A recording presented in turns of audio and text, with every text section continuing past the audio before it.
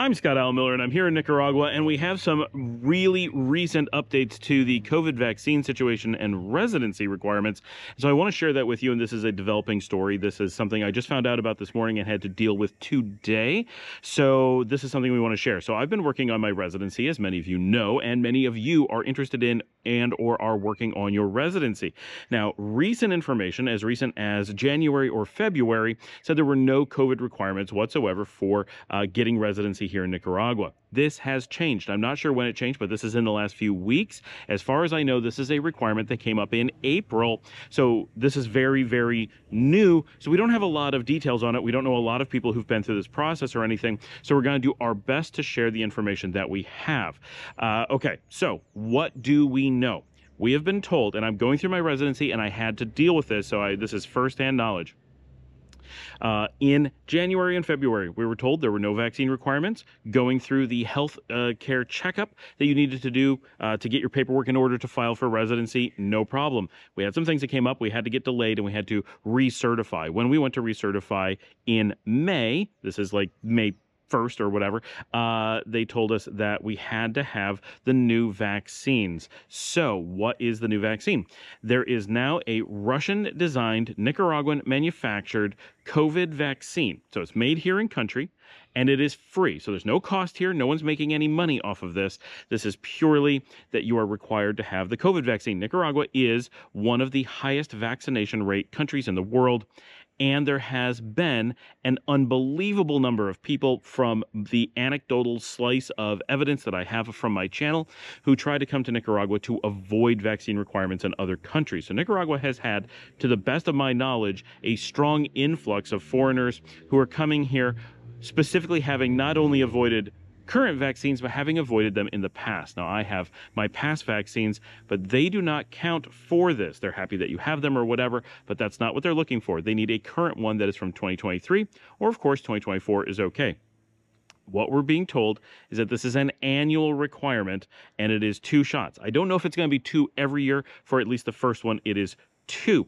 Now, again, it is free, and it is everyone who is applying for residency here in Nicaragua must have a current Nicaraguan COVID vaccine. You cannot get one from abroad. Maybe you can argue, but officially the policy is that you have to have it done here. But it is free again, so there's no money exchanging hands, and it is a different one that is available in most of the world. So unless you're coming from like Russia or Belarus, you are very unlikely to have had this specific vaccine. So maybe it's going to be an additional booster for you or whatever. And I do know people who just in the last week or so did this voluntarily, unconnected to their residency. So some people are seeking this out for your residency when you go to fill it out, to do your final paperwork. Obviously, you have to get your Interpol paperwork that just says you're not wanted anywhere in the world, and you have to get your medical clearance. When you do the medical clearance, if you are, and this is something where some of the people got this wrong. The nurses we talked to got this wrong, but once we talked to the doctor, the vaccine that is available and required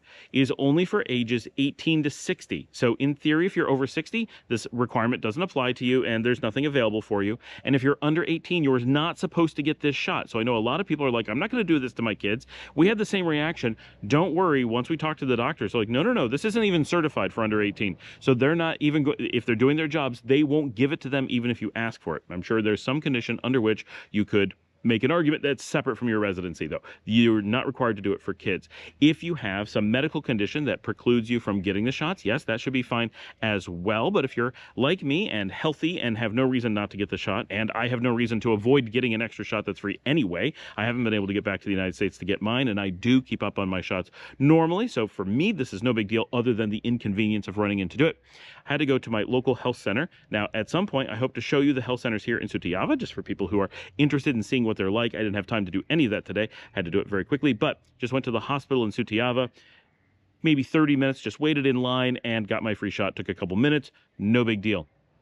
For those doing it here, the second shot, I'm not sure how many days you're supposed to wait, like a couple weeks. And then there's another clinic in a different location here in Sutiava, and that's where you go for the second one. I have no idea why they split it up, but that's what they're doing. So anyone who's going for your residency, either you have to be at an age where it does not apply to you, or you need to have a medical clearance that is going to say you can't have a shot because it's dangerous for you or whatever, or you need to go get your series of 2 COVID shots completely free here in country in order to do your residency. And we're told this has to be updated every year when you update your residency. I don't know how that applies to those doing the 5-year investor residency, if they just have a separate process by which you keep this up to date, maybe in conjunction with your 6-month cedula check-in. I don't know. This is brand new. Nobody has any information on this particularly, but that is what we know right now. I know a lot of people are going to be very upset about this.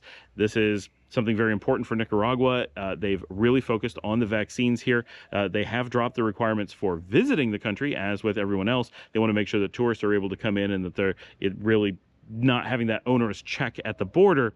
But if you're going to be living here and a burden on the healthcare system, they are making sure that they do everything they can to discourage the transmittance of COVID here in the country. So I know this is I'm definitely going to get some people who say this is no longer a consideration for them because they would choose their country as a less important decision in their life than getting a vaccine. For those who are wondering, though, just this could be an important question.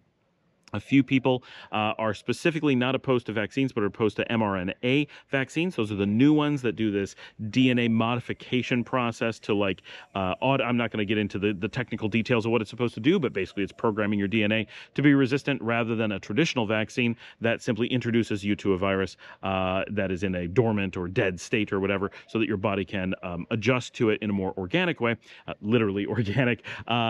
The vaccines that people often are worried about in the US and Europe are mRNA.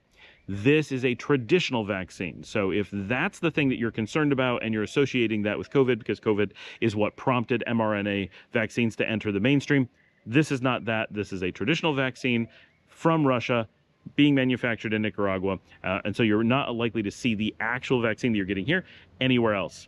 Thanks for joining me. Sorry to have to bring this news to you. It's not a big deal if you're not opposed to vaccines. It's free, it's easy, it's simple, it's very straightforward. Thanks for joining me, and I'll see you on this afternoon's video.